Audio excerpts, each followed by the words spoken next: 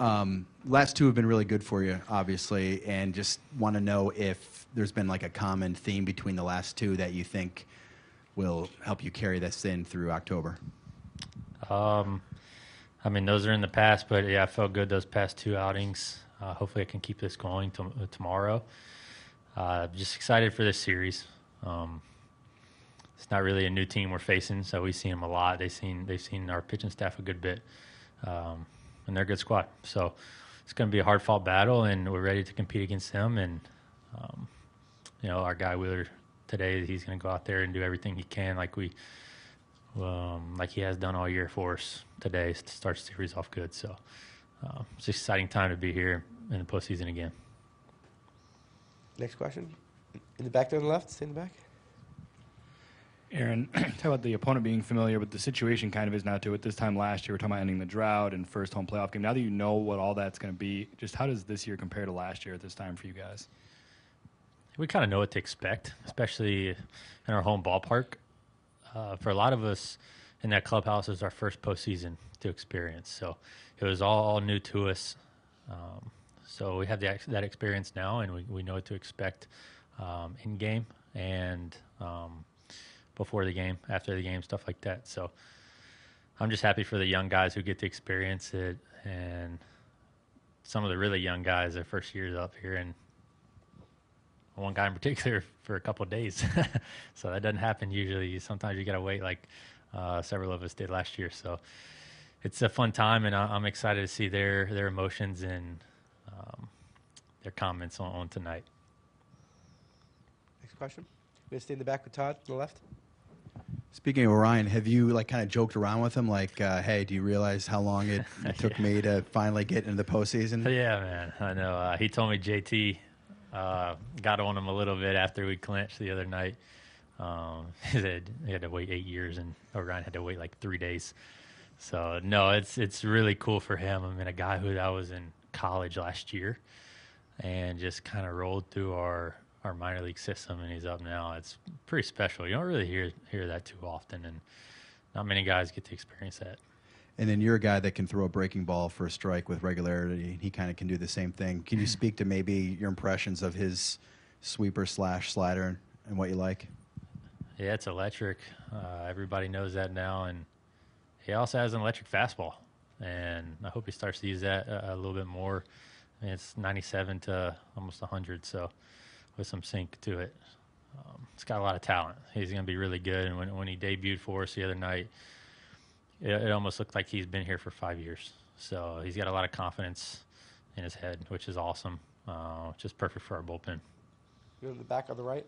You mentioned familiarity with the other team. When the stakes are raised like this, do you approach it any differently as far as for preparation as you would a regular season game, or do you kind of look at it the same way as you would facing the Marlins in August, for example? Yeah, kind of the same way. I faced them quite a few times, and they know me, I know them. For me, it's all about executing what I need to execute at the right times. So that's all I'm going to focus on, try to get ahead of the guys and try to get early outs and just compete against them and be aggressive. Down here in the front on the right.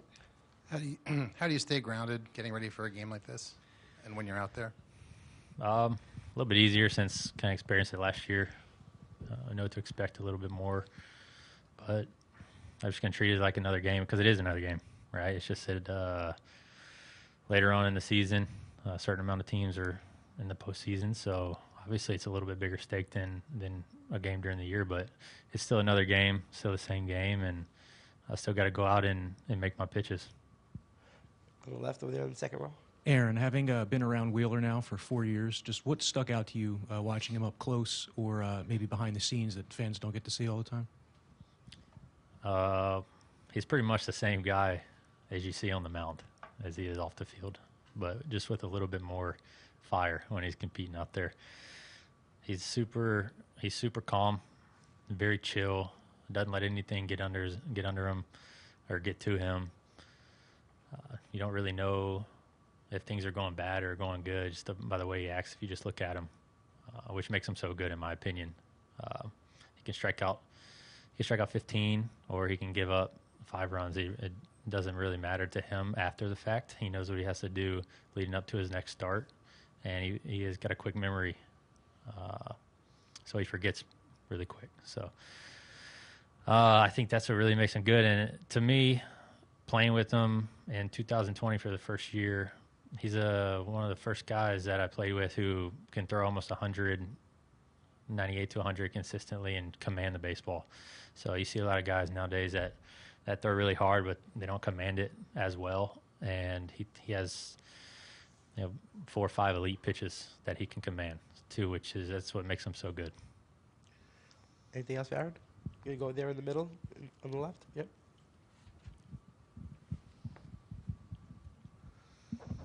Hey, Aaron, when you take the mound tomorrow, it'll be 8 days since the last time that you pitched. What has kind of been your routine to get ready for the postseason with a little bit of extra time? I threw 2 bullpens this go around.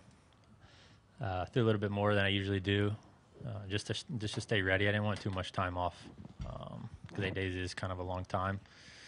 But I feel ready. My body feels healthy. I feel like I got some good work in this week. Okay, gonna go down here in the front. Hey, Aaron. This season, when you've been asked about your contract situation, every time you've said you're not thinking about it.